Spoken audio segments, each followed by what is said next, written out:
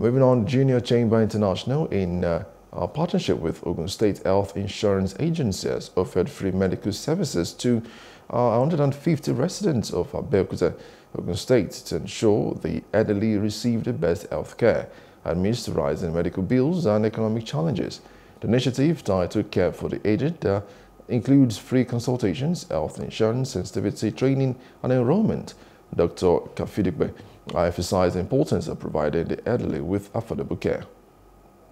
Our purpose for doing this is because we have realized that due to the economic challenges and economic uncertainties ravaging the world at present, a lot of people find it very hard to access quality medical care.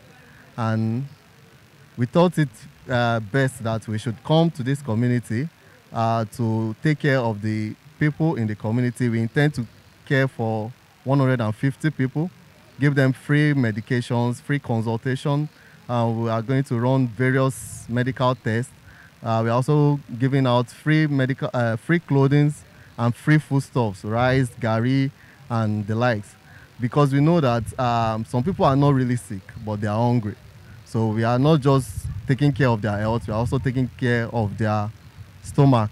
Because we believe that when they are well fed, it will reduce the rate at which they fall sick. Hello, hope you enjoyed the news. Please do subscribe to our YouTube channel and don't forget to hit the notification button so you get notified about fresh news updates.